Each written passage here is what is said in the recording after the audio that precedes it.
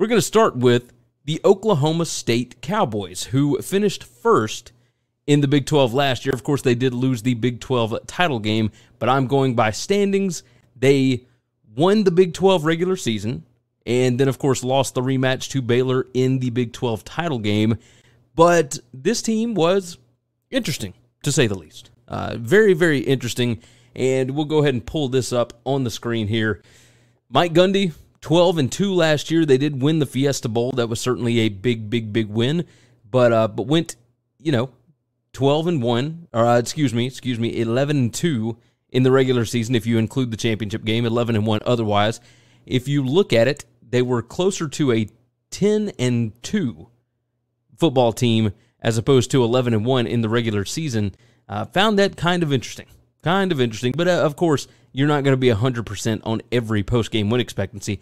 Went 8-1 in the conference last year. The projected SP Plus record for this season is 8-4. Returning production number 105 in the country. It's 55%. That's definitely not good. Better on offense than they are on defense. And who did the defense lose quite a bit? The offense was a little bit of a disaster. Not exactly what you would expect from a Mike Gundy football team. They were number 97 in PPA per drive. I mean, that's just, inexplainable, really. Spencer Sanders, not great. He's been the starter for quite a while. He has shown flashes over and over and over again, and he is back. And we'll go ahead and start off with the offense. They lose Jalen Warren, the running back, who kind of took over. They lose Tay Martin, the wide receiver.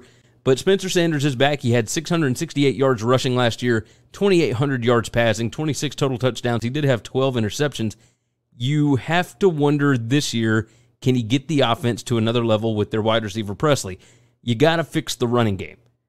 For whatever reason, they are hit or miss when it comes to the running game. Last year, number 118 in rushing plays PPA. The offensive line was number 111 in stuff rate. They couldn't block. Can new guys like the running back Ollie Gordon turn that around? I mean, it remains to be seen. I don't think that Gundy has lost any of his chops as far as an offensive play caller, but obviously we'll have to see about that going into this season.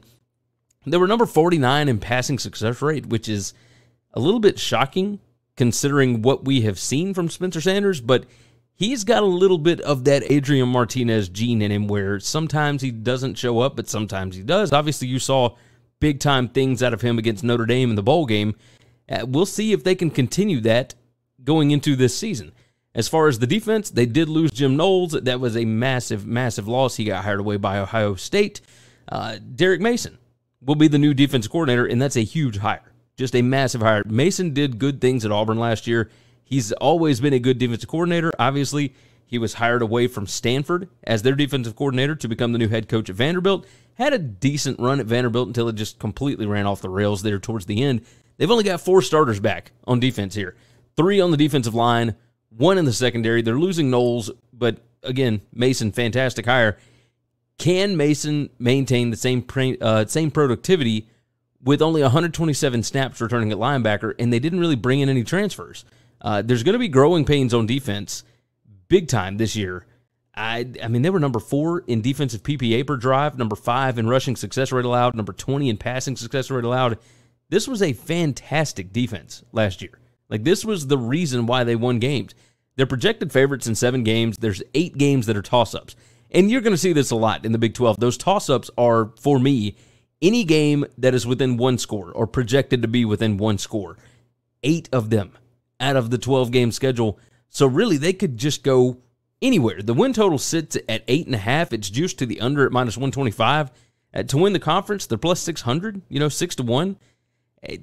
I put down for keys to the season, Spencer Sanders has to step up, and the offensive line, even with 3 interior offensive linemen back, they got to be better in the running game. They were pretty decent in pass protection last year.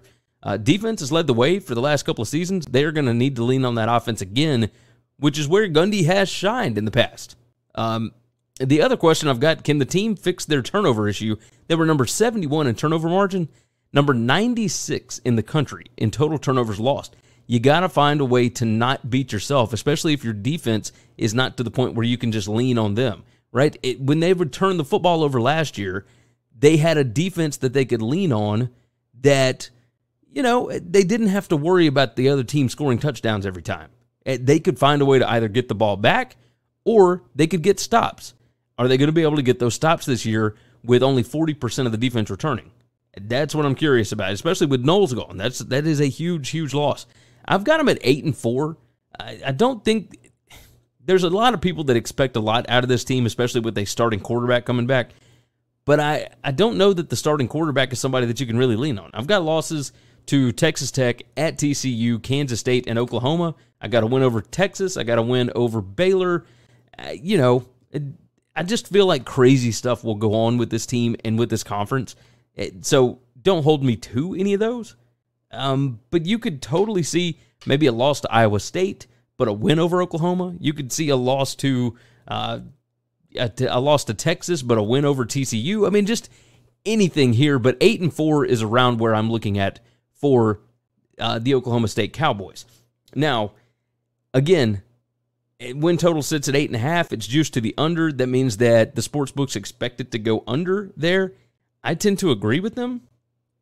But would it surprise me if Gundy pulls something out of his rear end again?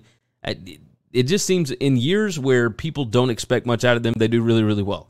In years where people don't expect much out of them, in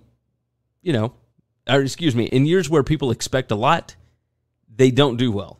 In years where nobody expects anything, they really do well. This is a year where the expectations are kind of high, so I'm going to think that they will go a little lower than usual. So that's my thought process on the Oklahoma State Cowboys.